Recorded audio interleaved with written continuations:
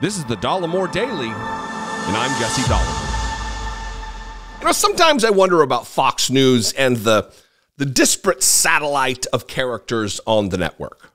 Shannon Bream is one of their straight news reporters. She's an anchor. She's an actual news woman.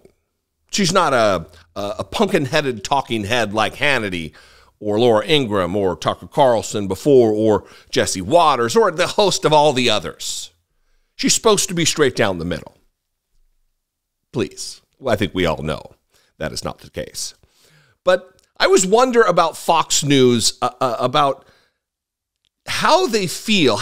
We'll just talk about her specifically. How does Shannon Bream feel about being a transparent puppet of distributing propaganda, lies, disinformation, about carrying water for one particular political party? This clip is remarkable, and I want to talk about it. But first I want to, every year that Republicans have the majority in the House of Representatives, because of our system of government, and that any bill having to do with appropriations, about funding the government or funding this or that, money has to originate in the House of Representatives. So it's an important body. And whenever Republicans are in control of the House, they threaten to shut down the United States government and all that comes with that if they don't get their way. And they use this government shutdown threat because they're unable to win over other parts of the electorate, win over the presidency. They don't have what it takes on a policy basis to convince Americans. So what they do is they hold the government hostage extra democratically. Outside of democracy, they do this to get their way. I mean, it's akin to a hostage situation. I don't think that's a misnomer, a misuse of that term. And so in this clip, Shannon Bream asks the question of Karl Rove, a Republican. I mean, a Republican, if there ever was one, the dirty trickster for George W. Bush. And well, why do you think it is that Republicans always get blamed for government shutdowns? And in a moment for the ages, a shocking moment, Karl Rove says, well, it's because Republicans are responsible for the government shutdowns. It's never Democrats who are like, yeah, we're going to threaten to shut down the government. We're going to send everything into chaos for our political needs, our political wants. Watch this clip. I'll revisit it when it plays. We'll talk about it on the other side. There's another fight that everybody's going to get blamed for, too. Another Hill headline says this: lawmakers prepare for shutdown blame game. Karl, this never seems to go well for anyone, but it does generally seem that Republicans get blamed for these shutdowns. Well, generally because Republicans are responsible for the shutdown. They seem to eagerly want it. So, yeah, there's a reason why they get blamed. And look, the American people demand that their government try and run itself in an appropriate fashion. And the fact that the biggest financial and business enterprise in the world, the U.S. government, cannot pass a budget in time and then ends up shutting itself down over things that are on the margin. I mean, we're talking about the difference between this and that. And the Republicans are going to be shoot themselves in the foot in the run-up to the 2024 election if they continue to think that shutdowns are a great way to put themselves in front of the American people. This entire framing is bananas about who gets blamed, as though that's apart from, it's separate from who's responsible. The reason they are blamed is because they are responsible. They can try to spin it using their party-funded propaganda, but it is Republicans. Democrats have no role in this other than being held hostage or being a hostage negotiator where the United States and her people are being held hostage. But the question being asked by a straight news person is a remarkable thing. Media literacy in America really needs a jolt. It needs a shot in the arm, as the proverb goes. But that might scare Republicans, getting the jab.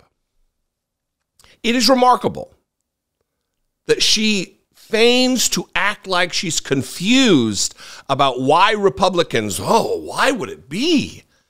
Let's ponder the reasons why maybe Republicans are blamed for government shutdowns. I mean, if you look over the course of the last 20, 25 years, every single time it's happened, I wonder what was happening and who was in charge and who threatened what. I think we all know the answer to this. Donald Trump runs up, they blame it on spending. But when their guy was president, 25% of our national debt is at the feet of Donald Trump. It's his responsibility because of him. And there was nary a word spoken, nary a criticism from anybody, including the budget hawks like Paul Ryan and others. Nothing to say when it's their guy. You see, this is all politics. This is all propaganda. This is all lies. This is all an effort to stay in power, to maintain their power. Now, thankfully for America, I believe, thankfully, we're in a situation where the Republican Party has no idea what is on the minds of Americans. They have zero clue what the priorities of actual American voters are. And they think this is going to play well. This will play well to the MAGA base because they view this as a sporting event. This is but a reality TV show to MAGA world. But to people who rely on government services, to people who are typically whether voiceless or have less of a voice in the process, poor people, people of color, marginalized groups all across the country, it does matter to them. Veteran communities. It matters a lot to them. But Republicans, they're going to do what they're going to do to placate MAGA world, to signal to them, we are agents of chaos and we don't care. Because they don't care. I mean, cruelty is the point. That's separate and apart from what I'm talking about now. Maybe it's not. Maybe it's directly connected to what I'm talking about now. But this is not the way things should be, and the media covers this like it's a normal course of order. It's certainly not. Anyway, what do you think? How will a government shutdown impact you? We can talk about it in the comments.